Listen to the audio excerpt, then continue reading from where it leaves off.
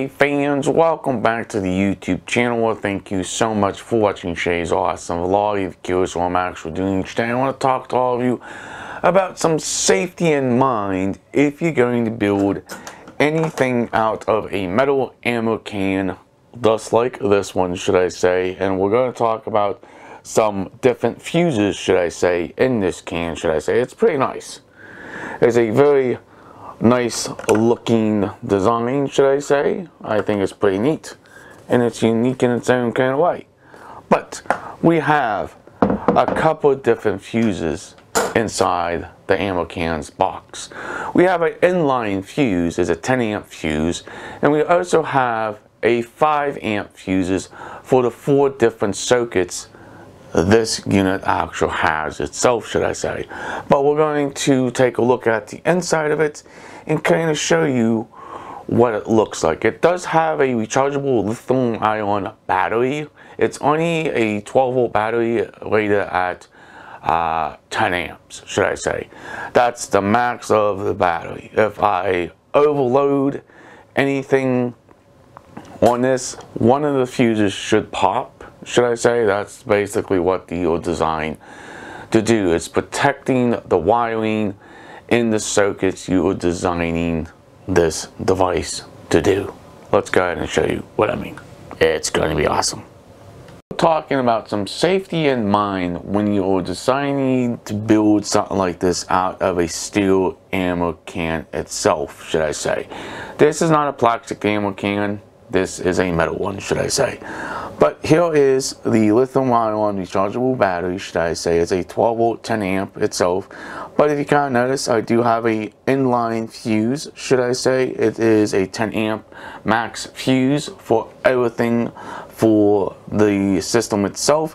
But I also do have an additional fuse block for all the different circuits this unit does have inside of it, should I say. And I do also have a ground block, should I say. But I do have room to put a second battery if I choose to, but I'm not going to do that. I think this small battery will be fine, should I say.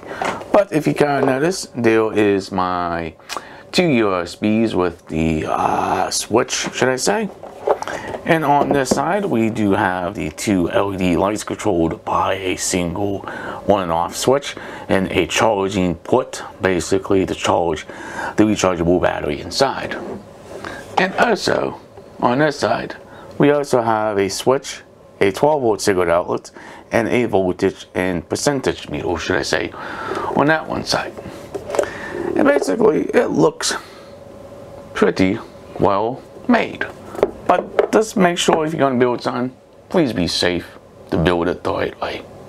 DC itself is completely different than AC completely, should I say. But that's the reason why when I am building these small battery backup systems and making them portable, should I say, is to have safety in mind with the box itself, with having the right type of gauge wire, with the right type of fuses, should I say. I'm using a 10 amp fuse as a master fuse for the whole tile system.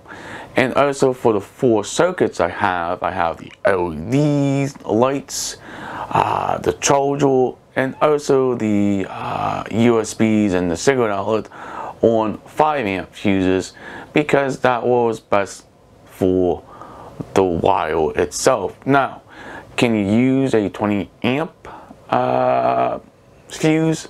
You could, but I don't think that's a good idea, definitely for this small box. I think you can use a little bit of a small fuse with the gauge wire you're trying to use.